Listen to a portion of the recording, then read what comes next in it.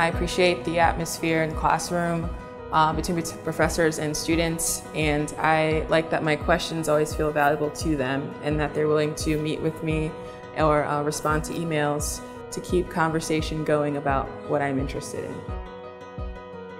So the most significant part of my time at ENC has definitely been how this community has given me the freedom to find who I am, the things I care about, the things I value, and has let me both discover the things that God has made me passionate about, but also given me a chance to put those into action.